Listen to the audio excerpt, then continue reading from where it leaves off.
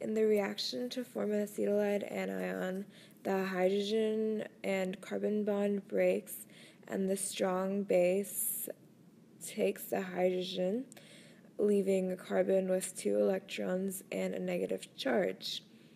This is the acetylide anion, and it also is now a nucleophile, and this acetylide anion / nucleophile can now undergo reaction with an electrophile.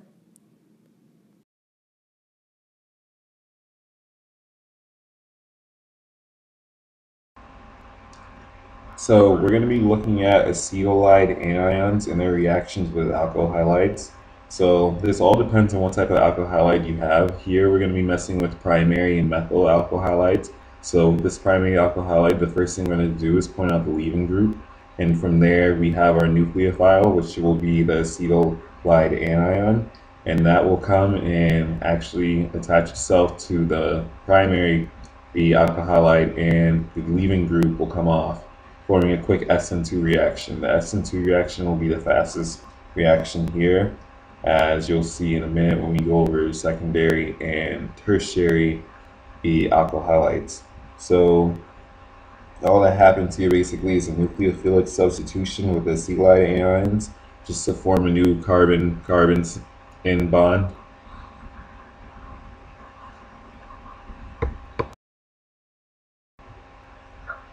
Next, we'll be looking at the acetylide anion reactions with a secondary or tertiary alkyl halide. So, due to steric hindrance, we can only undergo an E2 mechanism here. SN2 mechanisms are not possible, which makes our acetylide anion actually become a base instead of a nucleophile, which means it's going to take an H off of the beta carbon and allow a double bond to form as our halogen leaves as our leaving group.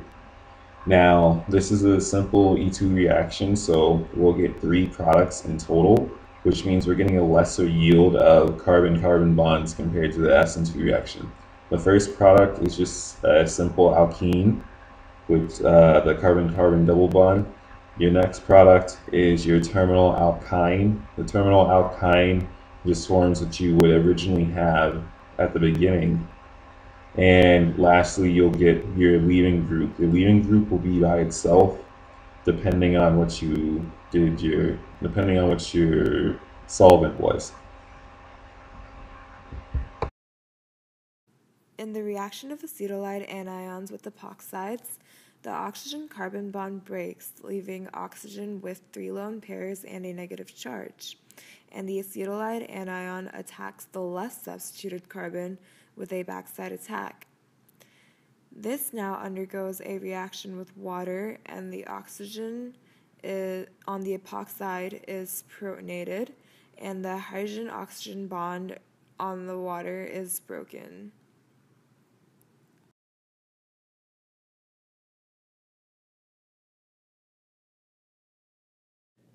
The energy diagram for acetylide anions is exothermic for all reactions. The formation of the acetylide anion is exothermic because the base has a larger pKa value than the terminal acetylide, making it a strong base so it can come in and remove the hydrogen. The reaction of an acetylide anion with an alkyl halide is exothermic because the halogen makes a good leaving group and the acetylide anion is able to come in, remove it, and form a bond. The halogen makes a good leaving group because it is less basic than the carbon, and this makes the carbon-to-carbon bond more favorable, along with the fact that the carbon no longer has a negative charge or a lone pair, also making the products more favored than the reactants. The reaction for acetylide anions and epoxides essentially favors products for the same reason as the alkyl halide reaction, except this time it's the oxygen that makes the better leaving group per se, and the carbon-to-carbon bond is again favored.